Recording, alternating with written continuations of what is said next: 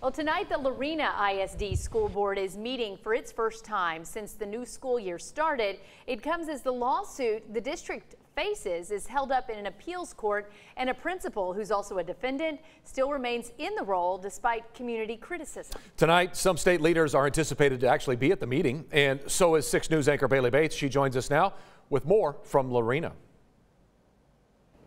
I am back in Lorena for another school board meeting where the district is set to have a special guest tonight. State Board of Education member Evelyn Brooks, who represents Lorena ISD at the state level. Monday's meeting will be the first time that Brooks is attending a school board meeting in person since she started looking into parents' concerns and the allegations that Lorena ISD and one of its principals face. It alleges wrongdoing of a sexual abuse case. I've talked to Brooks a couple of times over the last couple of months. She tells me she is trusting that the investigation will run its course and it will be telling. But she also wants to ensure there is transparency and accountability.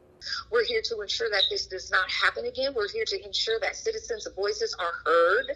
We're here to ensure that the ISD is just working cooperatively with the community until 2025 comes around, when the results of this investigation come out, and there still has to be a level of healing, right, and still transparency moving forward. The lawsuit isn't directly listed on today's agenda, but advocates in support of the family who filed the lawsuit want their concerns heard. The school board meeting starts at 6:30 here at Lorena Middle School. I'll have more details on what happens in it coming your way on 6 News at 10. For now, reporting in Lorena, I'm Bailey Bates for 6 News.